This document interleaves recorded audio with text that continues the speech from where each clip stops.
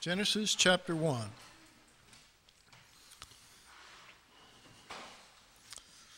And we're still dealing with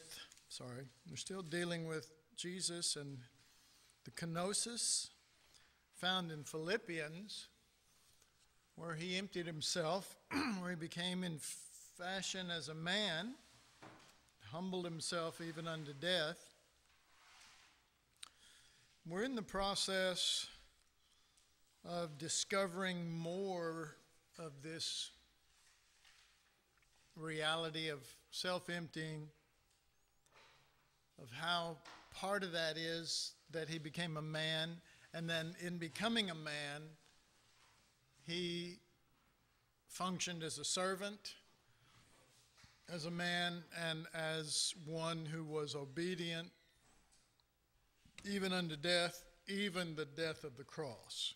And so, in my opinion, it's important that we examine this reality of him becoming a man, because that's what he became, so that he would become a servant, so that he would become obedient, so that he would die on the cross.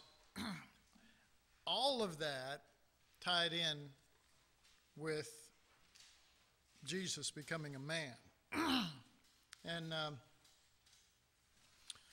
tonight, as we begin, I want to deal with, maybe we'll title this "A Change of Image." So Scott looks like he's got his hands full there, but that's what it'll be. So, and in Genesis chapter 1, let's look at verse 26. And God said, "Let us make man in our image." So I want you to notice, because we're talking about a change of image. And we're going to follow this through the scriptures to see this. God said, "Let us make man in our image after our likeness, and let them have dominion over the fish of the sea, and over the fowl of the air, and over the cattle, and over all the earth, and over every creeping thing that creepeth upon the earth." So God created man in his own image. In the image of God created he him, male and female created he them. And so we see that, that though man was created in the image of God, or you can say, because the wording here is sort of interesting, let us make man in our image after our likeness. In our image after our likeness. And I think that's significant, because a likeness is not the same thing. A likeness is a likeness. I remember years ago, I was down in Greenwich Village, and this guy wanted to draw a picture of me. And, you know, he's going to charge me a certain amount of money, and I didn't want to do it. And he said, "Oh, come on, you know." I said, "No." He said, "Look, I'll do it for, you know, less than, you know, if it was $10." He said, I'll do it for $5 then." I said, "No." And he said, $5. I said, "It's not the amount." I said, "Nobody can draw my picture very well. You know, every time anyone tries, it's just like, please, who is that?" You know. And so this guy, that did it. So he went after it. Well, you know, he really did do a great job. But the truth is, no matter how good a job he did, that's just a likeness of me. That's not me. And I think these are factors, and we'll look at a lot of scriptures actually, but we'll look at some scriptures to help verify this and see if there's something to it. The thing that I liken it to is, and I've used this example many times in years past, making a copy of a copy, and then making a copy of that copy. It doesn't take very long, and it fades, and you start losing definition and just begin to miss some of the major finer points of what it's all about. And so I think that there is a difference between what we're talking about here of being conformed to the image of Christ, and man initially being made in the image of God after his likeness. And just to keep your place in Genesis, because we're going to be popping back here quite a bit. But turn with me, if you would, to the book of Hebrews. I want to use a couple of examples from Hebrews to mainly just stir up our minds and to open our hearts and to see if from this the Holy Spirit can speak something to us. In the book of Hebrews chapter 1,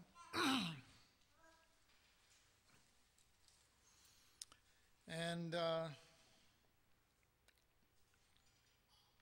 let's just read verse 3. Speaking of Jesus, who being the brightness of his glory and the express image of his person, and upholding all things by the word of his power, when he had by himself purged our sins, sat down at the right hand of the majesty on high. Now, the first part of this verse is not speaking about what he did. The second half is about what he did. Starts with and upholding all things by the word of his power, when he had by himself purged our sins, sat down. That's all relating to what he did.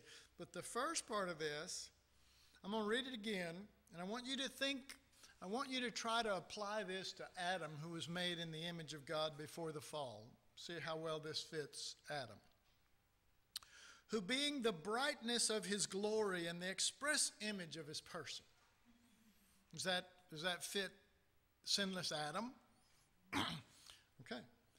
So what we are confronted with is that though Adam was made in the image of God after his likeness, Jesus is the express image of his person. Man, what a leap. I mean, a huge leap, not just a small leap, you know.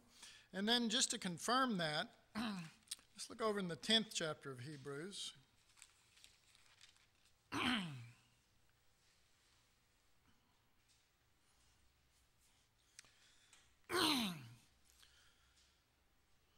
And when it says the law, the first three words are for the law, but the law here is not just speaking of 10 commandments or 20 commandments or 213 precepts, commandments, statutes, and whatever. I forget the exact number. It was 200 and something. But it is speaking really primarily here in relationship to the tabernacle, the priesthood, all of those kind of things, including the laws and the statutes and everything. In other words, by using the term law, he is summing up the whole presentation of what went before. And he says, for the law having a shadow of good things to come and not the very image of the things, can never with those sacrifices which they offered year by year continually make those who come to it perfect. And so a shadow is a likeness, but it is not an express image. And if we follow this line, then we will see that Adam was a likeness, and I've got another scripture we'll go to in just a second. But before we do, we will see that this, if you follow this line out, that Adam was a shadow of good things to come, but not the very image of the things, just as the law was, just as the tabernacle was, just as the priesthood was, just as the Holy of Holies was, just as the ark was. And all of those things, really good pictures. But let me just add this. No matter how closely you look at those things, you will never see Jesus in his fullness. And in fact, the best picture you can get of those things is to see Jesus first, and that's the explanation of those things. That Jesus is the express image of God. Jesus is the fullness. He's the length and the breadth and the height and the depth. And that's what Paul said in Ephesians, that you may comprehend with all saints the length and the breadth and the height and the depth and the fullness. That's what he said. We're not just trying to comprehend the work of Jesus for us. What did that scripture say? That you may comprehend the failures. That you may comprehend the saving grace because of your mess-ups. He's out of the league. He's out of the ballpark there. He's knocked a homer so far out of that ballpark, it doesn't even count. That you may comprehend with all saints the length and the breadth and the height and the depth, all the fullness of Christ. And not just the things that he did when he sat down and by himself did so and so. Yes, those are important. Christ himself is the fulfillment of those things, or the fullness. Fulfillment. He filled full those things. Those things are filled full when you look at him and you see the reason for all things. You see there, that son, there, that's it. You're not drawn away by every wind of doctrine. You're not drawn away by every televangelist. You're not drawn away by a good book. Because, folks, this, may I use Texan, this here book, this book is a good book. But if you don't see Jesus in this here book, you've missed the whole purpose of it. And if the Spirit of God can't get us past ink on white paper, then reading about Abraham in Genesis is no different than reading about Abraham Lincoln. It has no more power. Absolutely not. Because Christ is the wisdom of God, the power of God. And so we're seeing a contrast here. Let me go ahead and go to the scripture that I was thinking about over in Romans chapter 5. Romans 5, and now remember,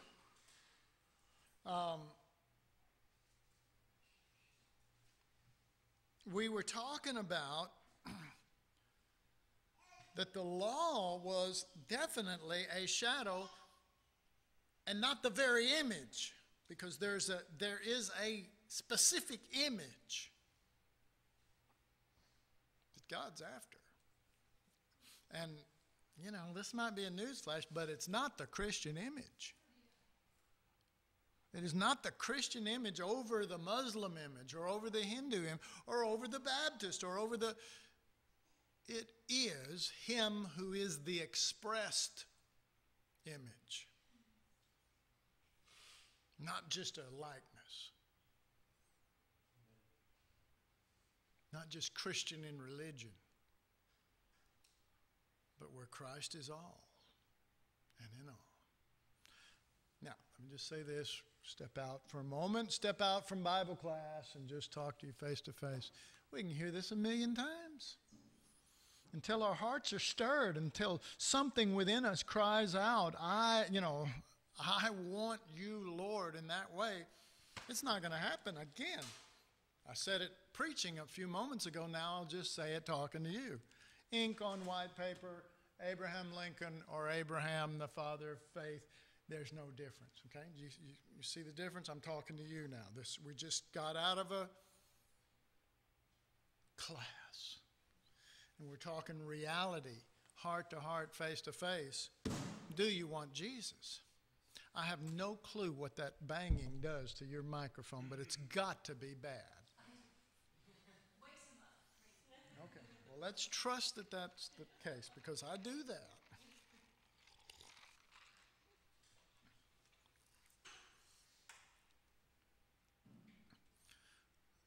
God has the writer of Hebrews start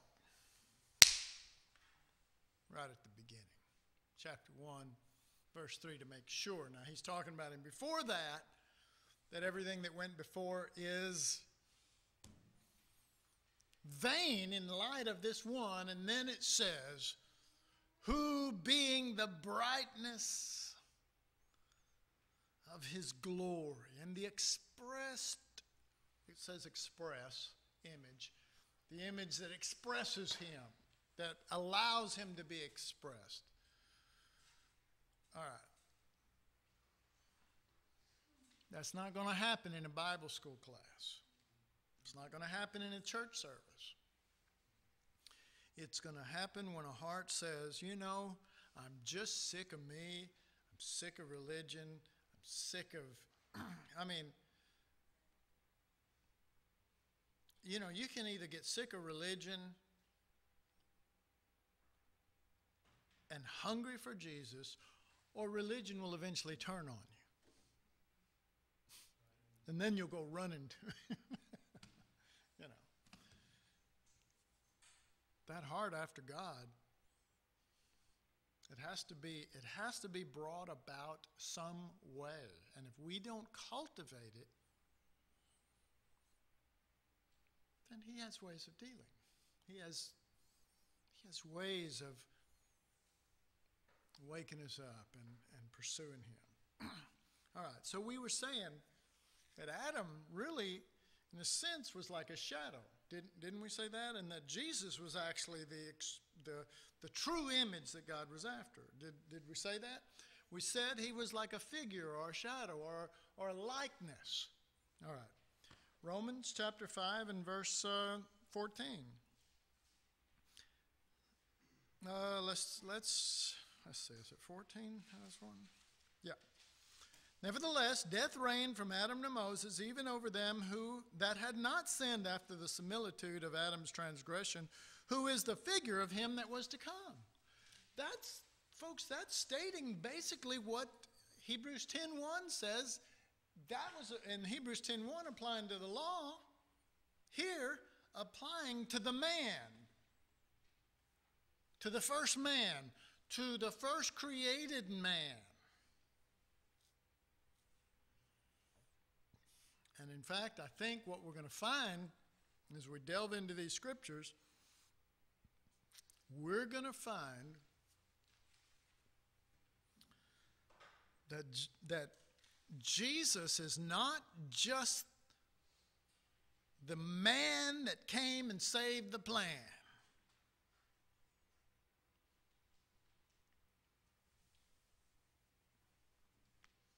Glory, glory, glory.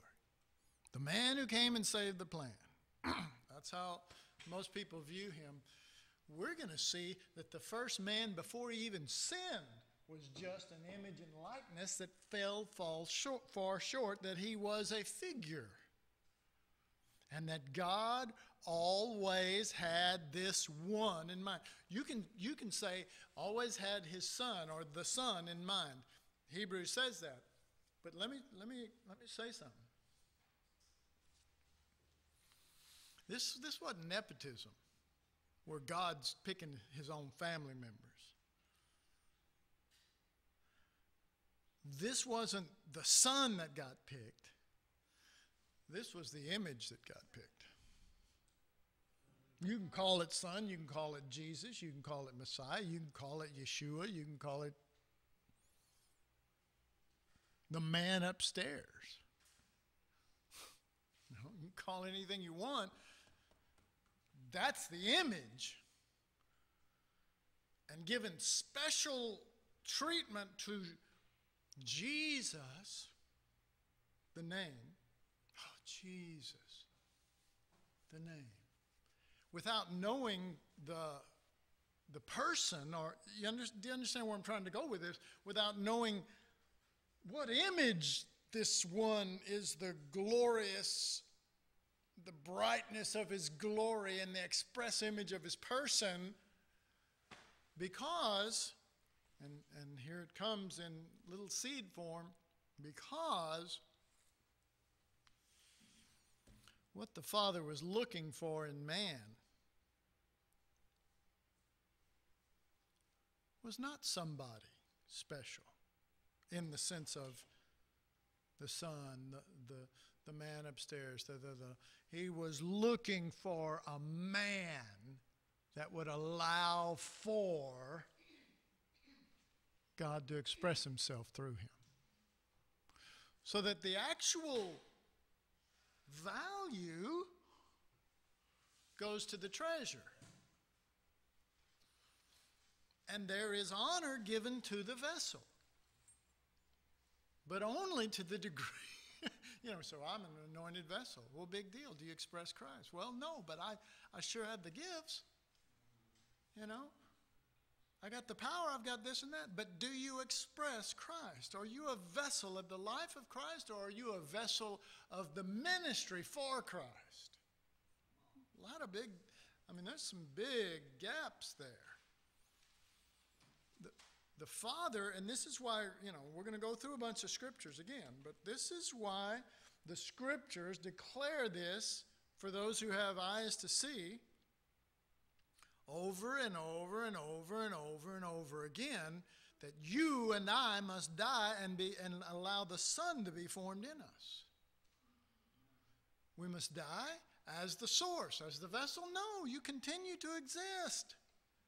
The vehicle, your personality, he made it. He's not going to steal that from you. You're not going to lose your soul, in the sense of if you're born again, then he's going to express himself through your mind, your will, and your emotions. But he's also going to express himself through your being, through you as nature. So that the true treasure isn't the personality,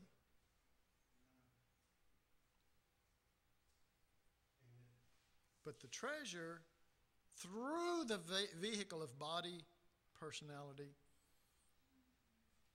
so that Christ is seen, just as Jesus walked, so that the Father would be seen. All right. So, it appears in Hebrews there, when we were looking at that, there are two images. There is an image that is a likeness. That's what Hebrews 10:1 said. Not the very image of those things. The ark was a likeness. The ark was a likeness of what? What did it represent? Christ, okay. Let me ask you this. Is Jesus a wooden box with gold on top and covered over and, I mean, when you see him for real, do you go, oh my God, he's a box. I didn't know he was a box. I've been trying my whole life to think outside the box, and he's a box.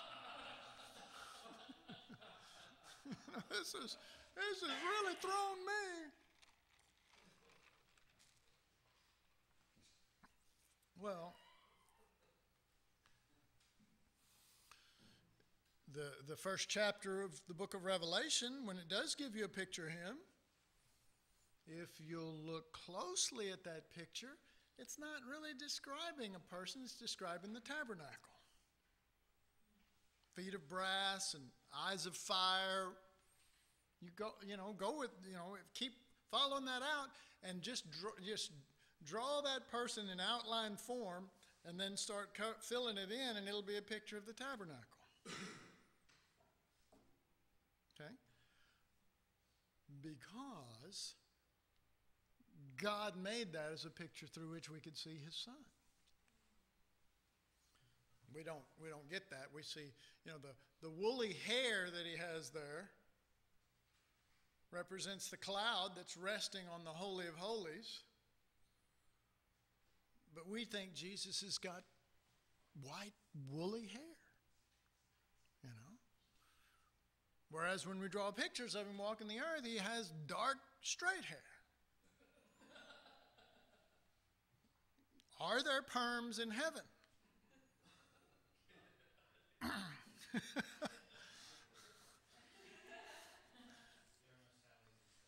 There you go. All right, let's go back to Genesis chapter 2 this time.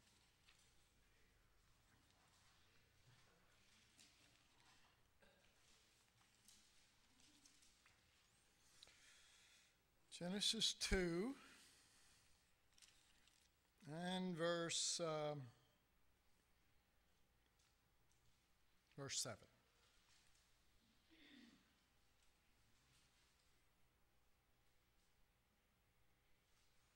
Have you ever noticed how we turn there and I said Genesis 2 and I always stand here and I go, and verse, you ever notice how long I take to find the verse?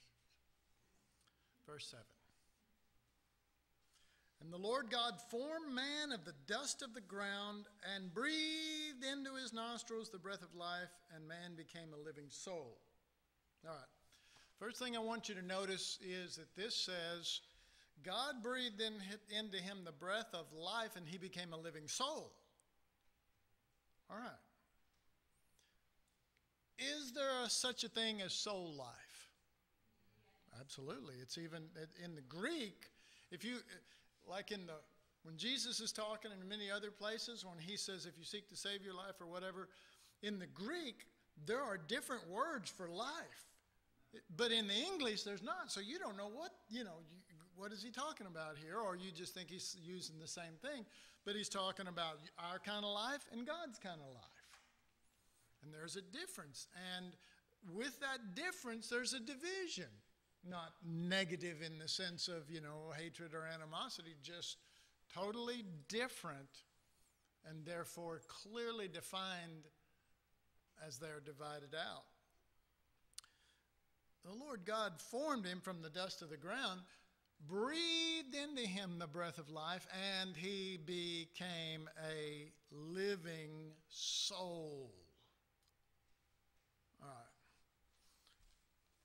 Again, keeping your place here, let's go check it out in the New Testament again. Let's go to 1 Corinthians 15 this time.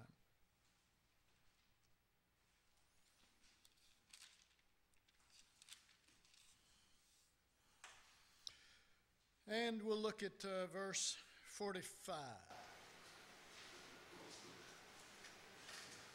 1 Corinthians 15, 45.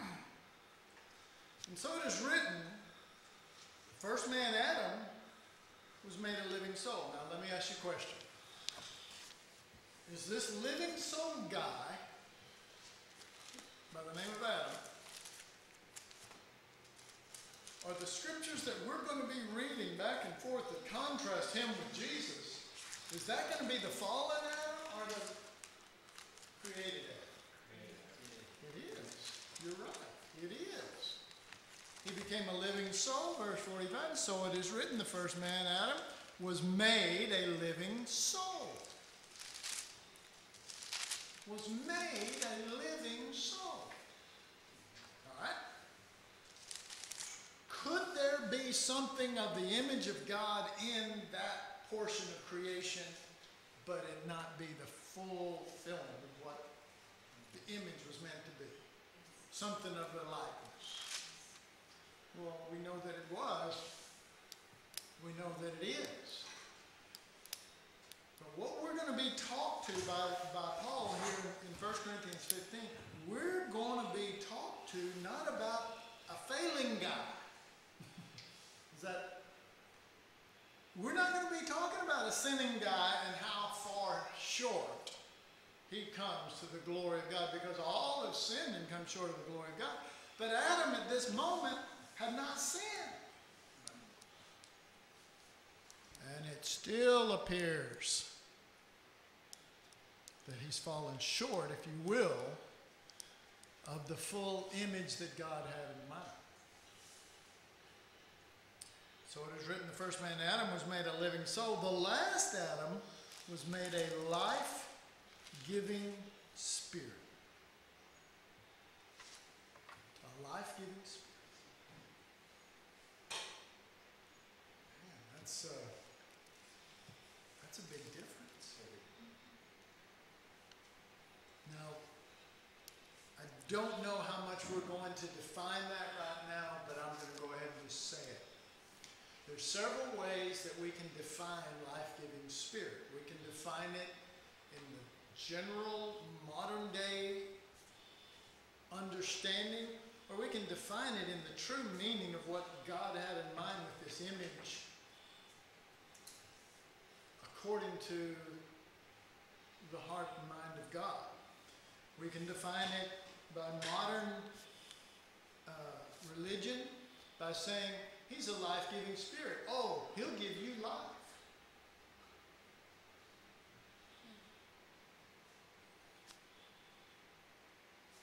But the Lord never gives you life on this plane without it being his life.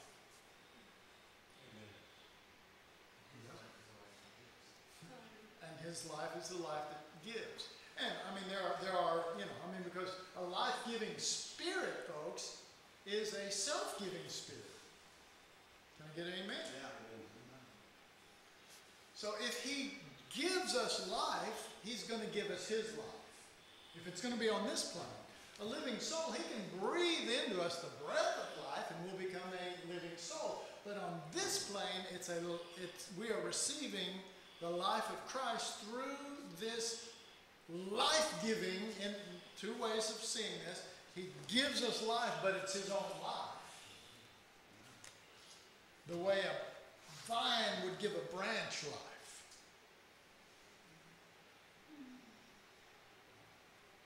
It gives its own life. And he is a life-giving spirit who will always give his life. He will always do that. Yes? I just wanted to say that the first man Adam became a life-giving soul. A living soul. Yes. The first man Adam became someone who had to take to exist, who had to draw in order to exist. And then the last Adam became the exact opposite. The first Adam had to draw and suck in order to be. Yes. And the second one, the last one became the opposite, the one that pours out and gives. Amen. Just running along that line, let's just consider a couple of thoughts. Folks, if you're in the soul, how would you define that? Selfish, concentrating on you, self-centered, wrapped up in yourself.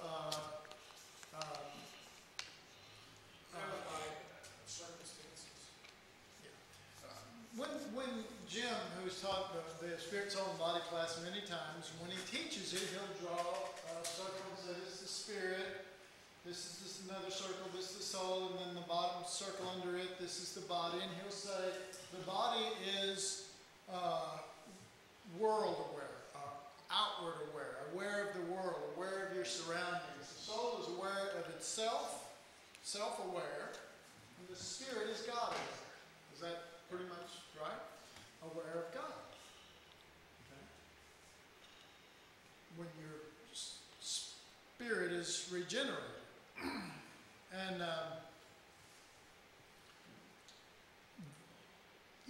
our soul naturally, even without sin, and this is the point, part of the point I'm trying to make here, is the contrast of the first Adam was before sin. This contrast in the New Testament, he is not coming down on sin. He is not coming down on the failure of Adam or, stuff like that. He is comparing images.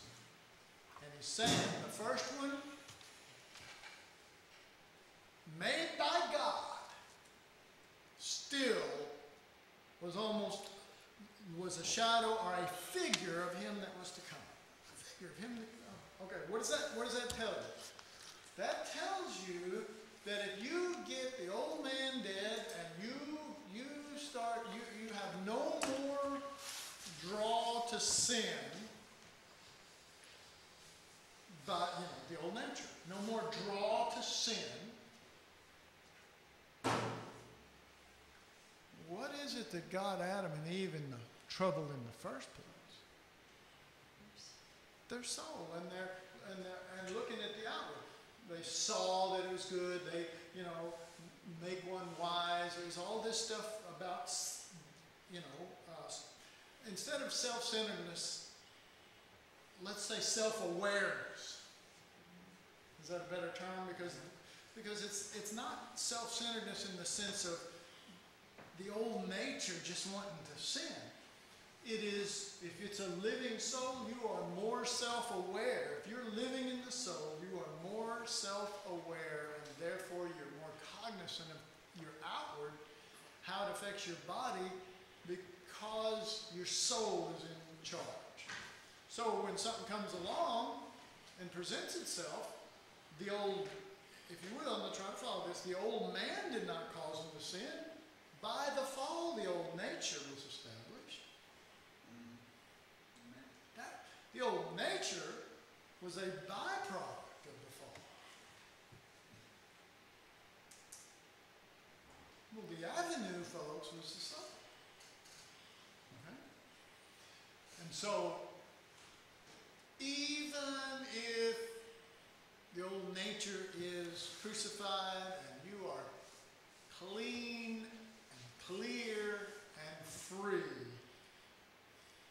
just like Adam was in the garden before the fall. You're capable of turning right around and being drawn away by your soul. And the book of James talks about it. Okay. It's not my goal to get into all that, but I'm trying to describe to you that we think if sin was no longer an issue in our life that we would be okay. I'm sorry. We're not okay, period. Jesus is what's okay.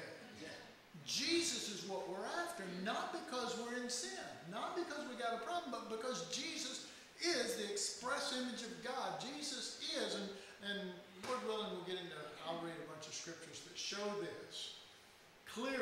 And when it does, it takes it all outside of what we call salvation or redemption or whatever. Of course, I see redemption as bringing us, like in Revelation 5, redeeming us unto God, not from sin.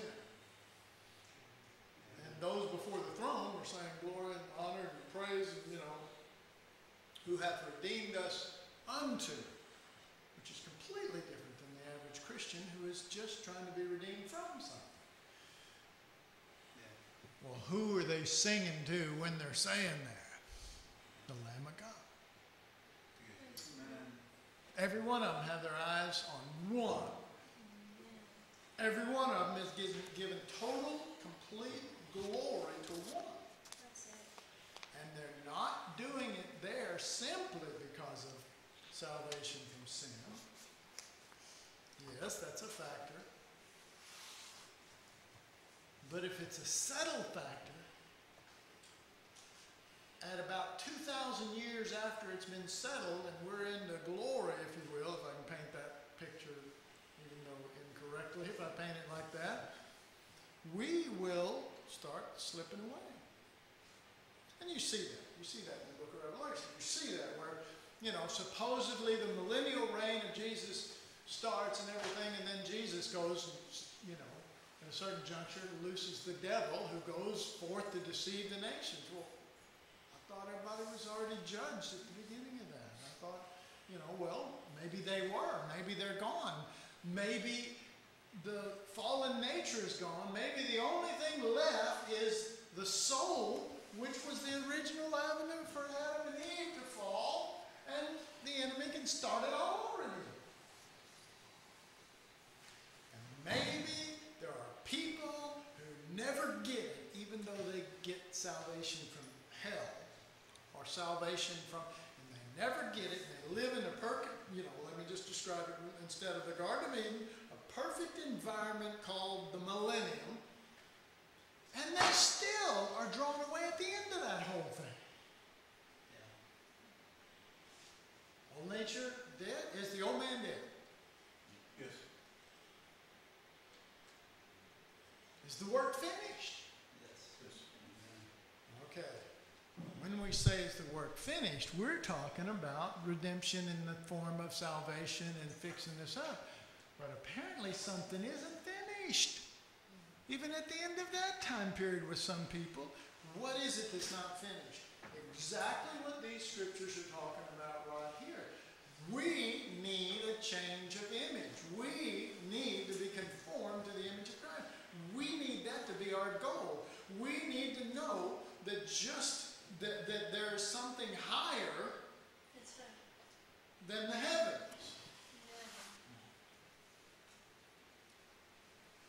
And it says of him, he shall be higher than the heavens.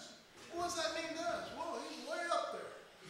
That's not all we get out of that. Well, boy, he's real up there. But God knows what he means by that. It's higher, and let's keep your place here because I don't know that I'm finished. But where was I going to go with that? Ephesians. I think it's chapter 2.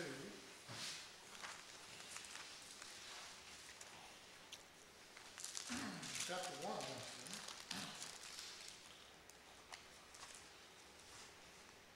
Yeah. Okay. Verse 9 and 10.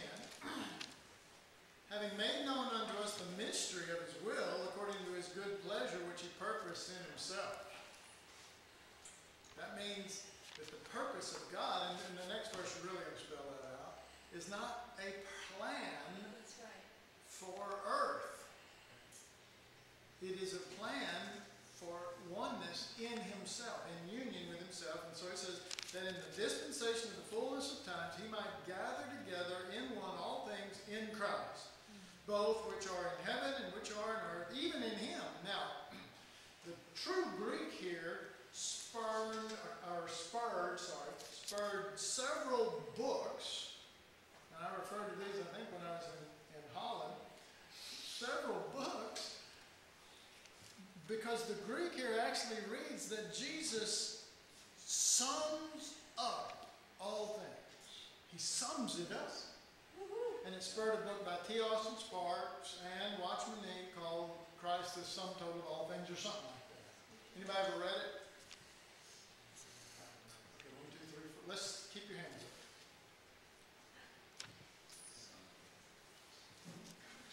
Do you know the concept behind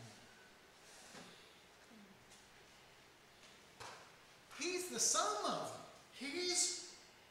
He's not, Jesus didn't just do a finished work, he is the finished work.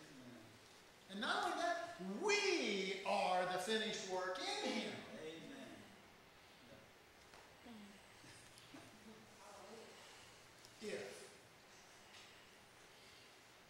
If the image of visible God has begun to be manifest in us, living through us, so that God could loose the devil anytime he wants to.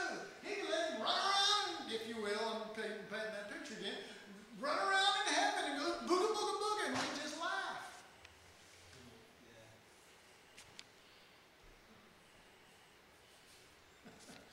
We're all wanting to get out of here and go to heaven. But he's gathered even all of that up in him, and there's something higher than heaven. There is this reality where Jesus has summed it up. And the only way that's going to mean anything to you is you're going to have to get past just the salvation zone. And now I believe that this whole thing is a salvation zone, if you will. But trying to speak to those who are narrow in their view, trying to get past just getting us out of sin, getting us out of hell, getting the devil out of our lives, getting, all of that is in our face constantly, instead of seeing that there's a plan that was a mystery that was hid from the foundation of the world, that God was going to place everything in Christ and sum it up in Christ, and that when you look at Jesus in resurrection, that's the finished work. There's the finished work. Hallelujah. Amen. Amen. Not the shadow of Jerusalem. And these scriptures are all good. It makes me want to read more, but maybe we shouldn't. Let's go back to Corinthians so that I can finish up here or get close to a stopping point.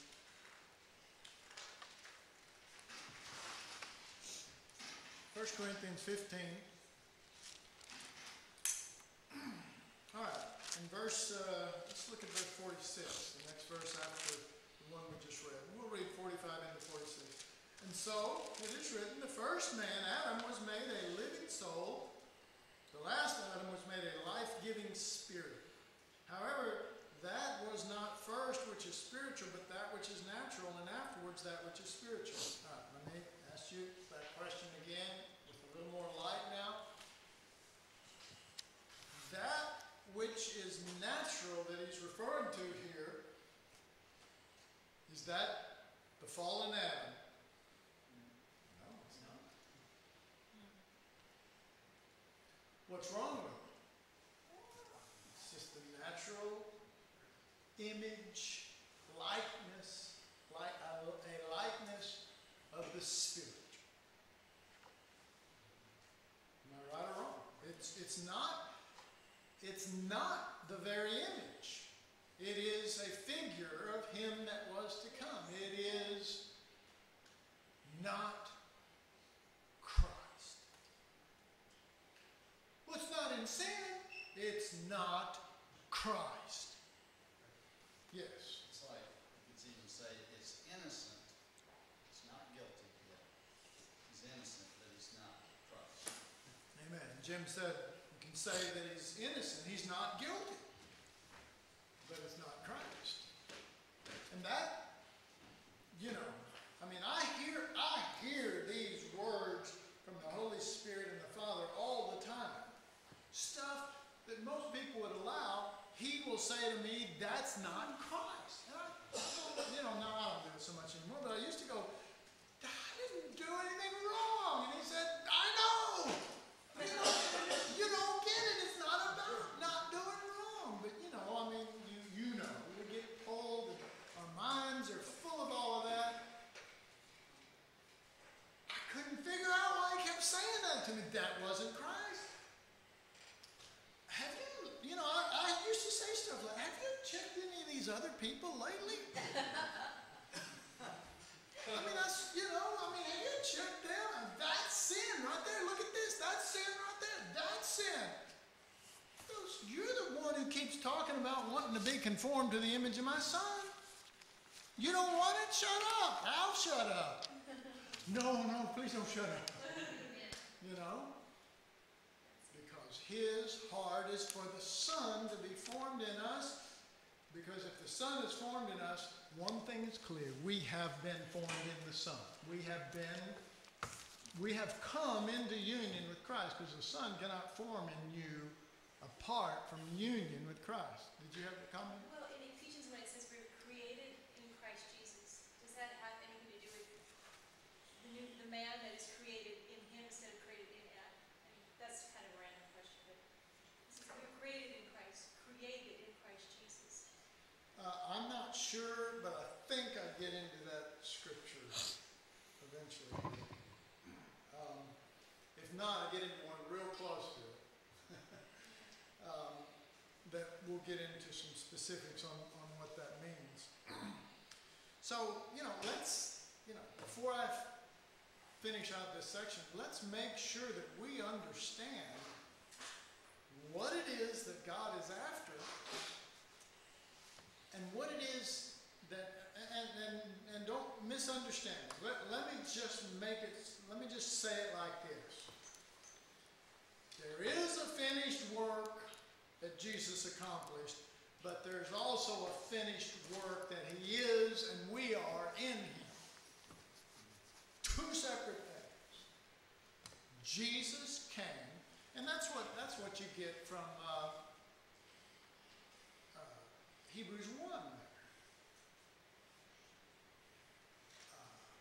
there. Even as you go into that chapter, we don't see all things under his feet yet. We see Jesus. We don't see defeated. We don't see everything subdued. We don't see the destruction of sin, the destruction of the devil, or demons, or this, or that, or whatever. We don't see all that. But we see Jesus, and that's what we want to see, and that's what we're looking at. Because for us, we ultimately believe that the destruction of sin, the destruction of the devil, not in destroying the devil, but in bringing us not just out of sin, not just out of the soul. Okay, that's a good point, so maybe I should make that. How many Christians have tried to get out of the soul by getting into the spirit? Okay. The goal is not to get out of the soul. The goal is to conform to the image of Christ. There are many who believe that if you're trying to get out of the soul into the spirit, that you can't get into the spirit because you don't have a spirit. You were made a life-giving soul and never had a spirit. There are people who believe that, and they say Christ is now your spirit. Well, does it make any difference if you have a spirit and He inhabits that, and He is the fullness and the life in it? It's Him. Or if you never had one and it's Him as that, it's really the same thing. Yeah, because you're one. He that is joined to the Lord is one spirit. However, and of course that's the way that's taken. But to me, I've had people try to argue with me over that. Well, you don't have a spirit. Because I teach, I don't try to modify my teaching when I go to certain places. And that can cut some people off. If I know they don't teach that, and I say, well, God dwells in your spirit. And here they come. Well, you don't have a spirit. Well, Christ is the one who lives in my spirit and therefore overshadows my spirit, and He is the life of my spirit. Yeah, but you don't have it. Is your point we don't have, or Christ? And is that any different than we don't have a rapture? We have, you understand what I'm saying? The goal is Christ. It's always Christ. And why? Number one, because the Father said so. Number two, because He is the sum up of everything God had in mind from the beginning. Yes. There is a resurrection, there is no resurrection. Yeah. And so on and so on. There's a pre-trib.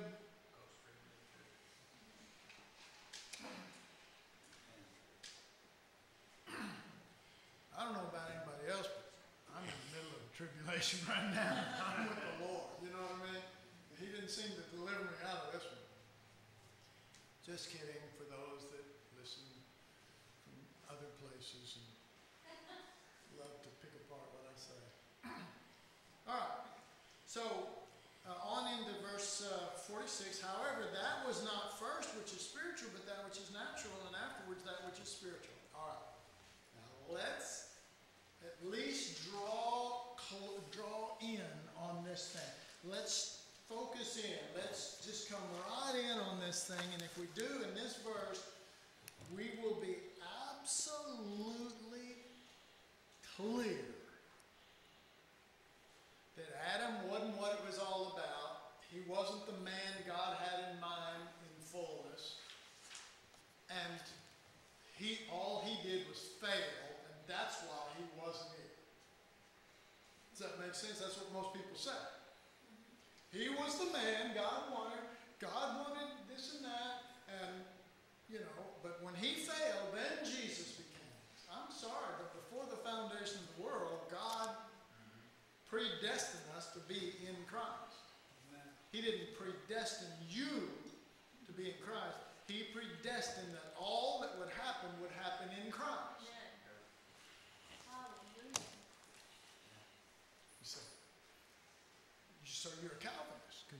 predestination.